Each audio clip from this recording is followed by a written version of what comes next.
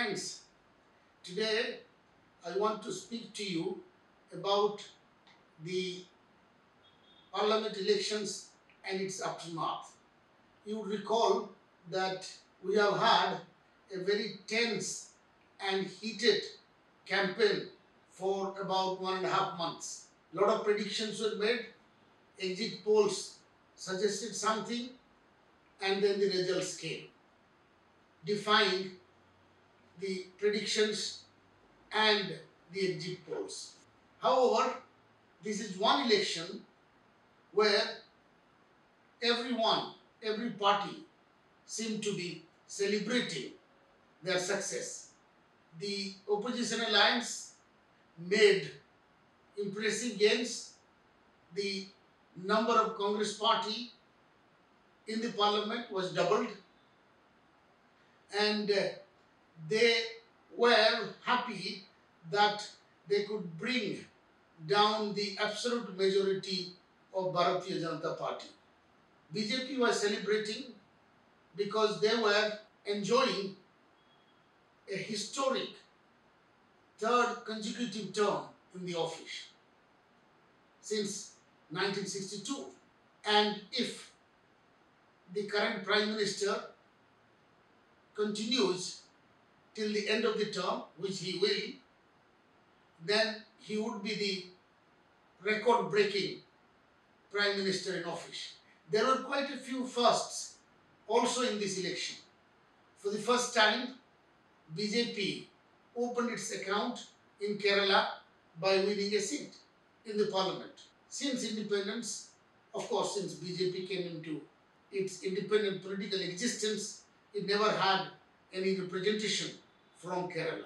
In the East, again for the first time, BJP formed the government in Orissa on its own. As I am speaking, in fact, the celebration, the road show in Orissa is taking place, and the swearing in will be happening in the Janata Maidan in Bhubaneswar. So this has been a satisfactory elections from many accounts. The satisfactory result of the election for many. Those who were critical of the ramrod approach of BJP, the kind of so-called authoritarian tendencies of BJP, now would be happy that BJP will run a coalition government. They have 32 sort of majority, so they'll have to lead a coalition of about 15 political parties. And as the Prime Minister said, he would be building consensus in the country. So that's a good sign. The stakes are high, challenges are many. So I think the whole country, entire political leadership and political fraternity should come together and think of governing the country. The opposition also has a critical role in the governance of the country. Someone said, you protest in poetry, but you govern in prose, which means that when you govern, you will have to be pragmatic, encountering several challenges. As the swearing in of the new government was taking place, there was a shocking and unfortunate incident in Jammu where there was a terrorist attack on a pilgrims convoy, and at least 10 people were killed, which was shocking.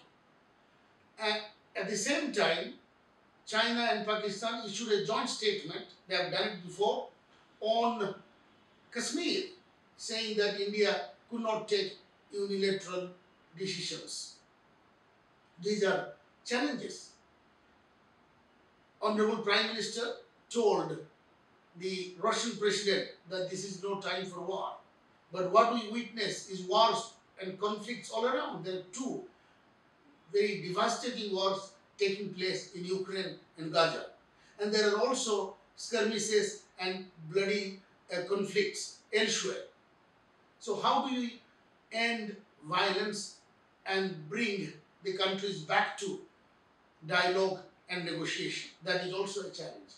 So the country Aziz has his own aspiration, India, a rising country, a rising economy. The whole country has to pull together to be able to play a significant role in world affairs. So the excitement of election is over. The tensions, bickerings, the divides that take place during election, they're all over. Many democratic elections these days are quite exciting and quite competitive. So be they. But after the elections, the country has to sit back and leadership has to work in unity to take the country towards progress. And the citizens have to rally behind their leaders and demand that sanity and sanctity prevail and the country is taken forward in peace and prosperity. Thank you.